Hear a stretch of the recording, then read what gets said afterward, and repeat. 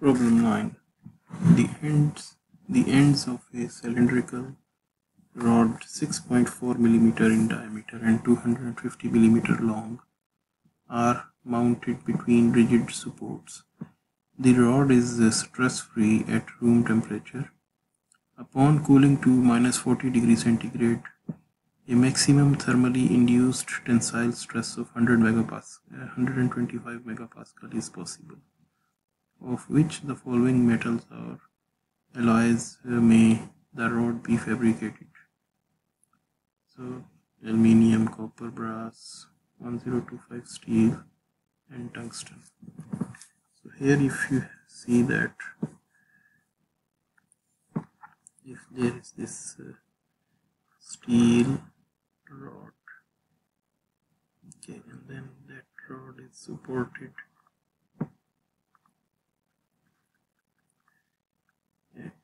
onto rigid supports, and then the temperature falls from 20 degrees centigrade to -40 degrees centigrade. So with the fall of temperature, the rod would try to contract. That means the rod would try to pull against these supports. Okay, so there will be a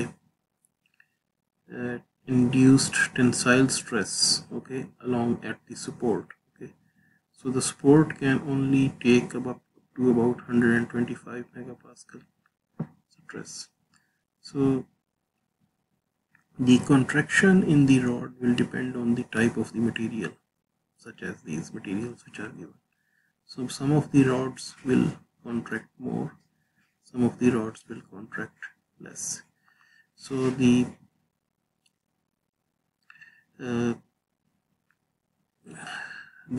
to the contraction in the rod, stress will be induced. So those stresses can be calculated by, so for example, this thermal stress, if you want to calculate, this can be calculated by the modulus of elasticity multiplied by the coefficient of thermal expansion multiplied by the change in temperature. So in this case, E and alpha L values are known, and of course delta T is from 20 to -40 degrees centigrade. So 20 minus -40, that means 60 degrees centigrade. So for this, if we want, so for each of this alloy or metal, we can determine this value. So for example, for this it is 69 into 10 to the power 3 megapascal times 23.6 into 10 to the power -6 and multiplied by 60 degrees centigrade. So it will be, so in this case it will be 97.7 megapascal for aluminium. For this, in a similar way, we can perform the calculation. So we will get the values.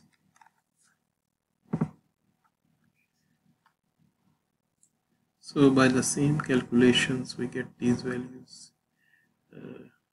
So all the values are less than 125 megapascal except for 1025 steel.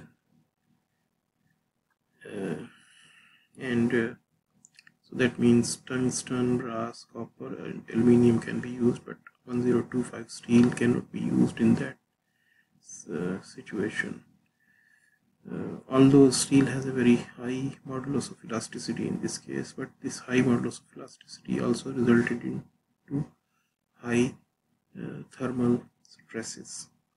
The modulus of elasticity for tungsten is even higher, but its coefficient of thermal expansion is much lower, so therefore it still qualified.